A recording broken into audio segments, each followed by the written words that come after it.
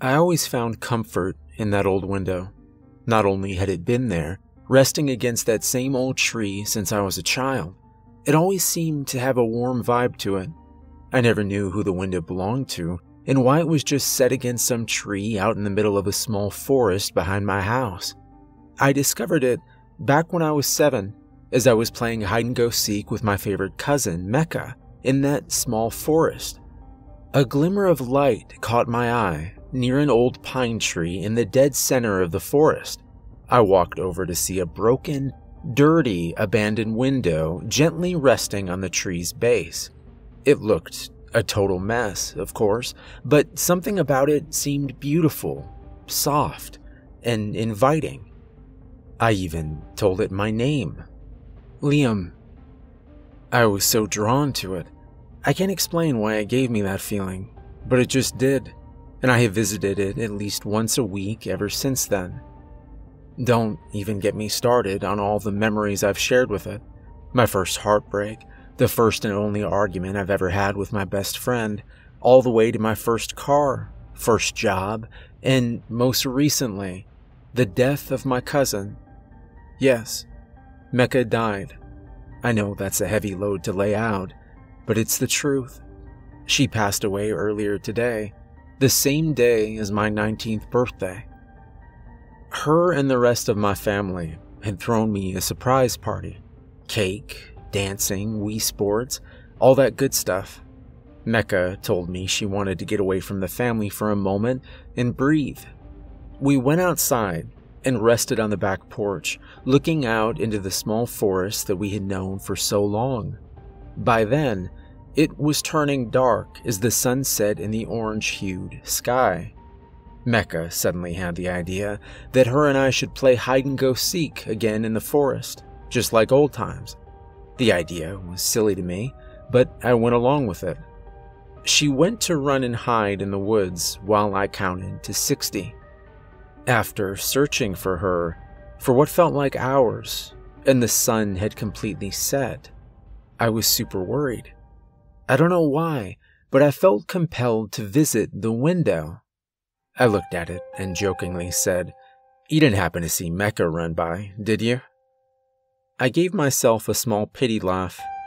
However, my grin quickly changed to wide eyes and a dropped jaw as my eyes focused in on something behind the tree the window rested on. A dark silhouette standing amongst the trees. I immediately knew it wasn't Mecca and didn't dare call out to ask, because the silhouette looked nothing like her at all. It was tall, probably 8 feet, thin, and seemed to have a tuft of frizzy hair growing from its face. I slowly took a step back, not moving my eyes to make sure the silhouette wasn't moving or following me. Another step, and another. Whatever the silhouette was, it wasn't moving and didn't seem to notice me as far as I could tell. I took the chance to turn around and quietly, but quickly head back towards the house. As I walked, sweat was literally dripping from my forehead to my lips, and my mind raced with fearful questions. I was so freaked out that I wasn't even thinking about Mecca anymore. Suddenly, I heard an inhuman howl from behind me. It sounded like the howl of a wolf, twisted and warped into a grungy call. I froze in place, the sound of the howl paralyzing me with fear. My breathing began to tremble, and a shiver crawled over my legs and my chest, making me feel weak. It took every ounce of courage within me, but I managed to turn around. The silhouette was right behind me, only about 30 feet away from where I was standing. It was closer now than it was when I first saw it. Had it been following me that whole time, I noticed that this time it was looking at me with piercing yellow eyes. The eyes had no pupils and seemingly no eyelids, just glowing yellow dots. It just stood there, watching me with its unblinking eyes. I didn't know what to do. Bolt and make a run for it? Scream for help? Try scaring it off? Play dead? I didn't even know what I was dealing with. Suddenly, a figure emerged from the darkness to my right. It was Mecca. She was intensely gesturing at me to come to her. I stared at her, wide-eyed, too afraid to budge. She leaned forward and aggressively whispered, "It came from the window, and it wants you. You need to get out of here. Now." I stared at her, then turned my head to look back at the tall silhouette. It was gone. My heart dropped as my feelings of anxiety heightened further. I looked over to where Mecca was standing. She was again gesturing at me to come over.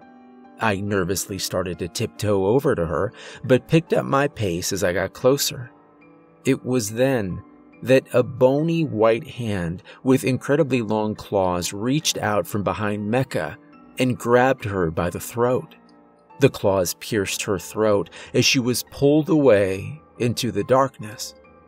I ran and ran and ran, faster than I ever have in my life.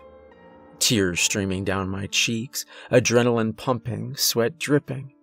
I finally exited the forest and bolted into the house through the kitchen's sliding glass door. I yelled for help, screaming that Mecca was taken by something in the forest.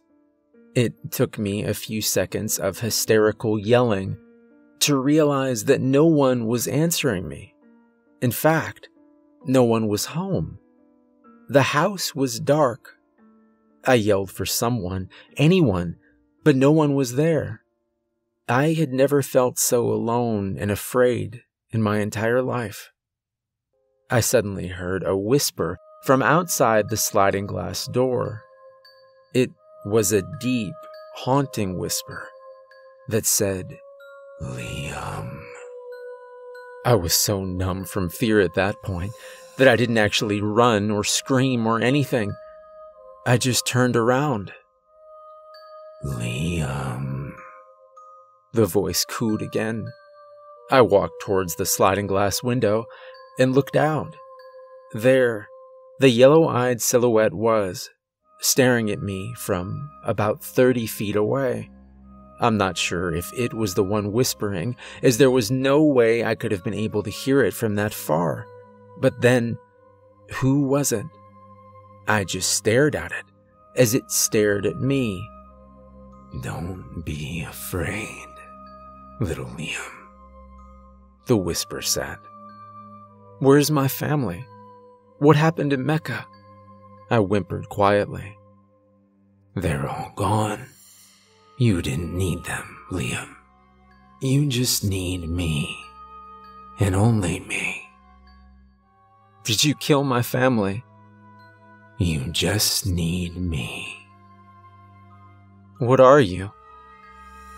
"You've known me your whole life, Liam. You shared everything with me. And I listened. I always listened." "Did you come from the window?" "I'll show you." After it whispered that last sentence, the sliding glass door gently opened by itself. The silhouette reached forward its hand, the ghostly white, bony-clawed hand that killed Mecca. I had no clue what was going on, but suddenly I felt like I always did when I was around that old window, safe and warm. I walked forward towards the silhouette. It floated backwards into the forest, and I followed. I ended up at that window, of course, but the silhouette was nowhere in sight. I looked down at the window, feeling an eerie sense of relief and happiness, despite the crazy things that were happening. The more I stared into the window, the more deeply I looked into it. I noticed a reflection in the window's glass. It was the ghostly hand of the silhouette, resting on my shoulder. I stared more and more deeply into the window. It was as if I was in a trance. Before I knew it, I was looking up. I was surrounded by a silvery blank void. There was nothing but shimmering silver substance squirming in the distance all around me and beneath me. I was suspended in air. As I looked up, still fixated in the trance, I noticed the window was above me and was far bigger. It had become the size of a door and no longer looked old and broken up. The silhouette seemed to be nowhere nearby. As I looked at the window, I could see the glimpse of an outside world. What looked like the view of a small house in the middle of a large field. And this is where I am now, staring up at the window, peering into this outside world that looks eerily similar to my own. I can't move. I can't speak. I can't look around. I can only look up. Wait, I see a boy?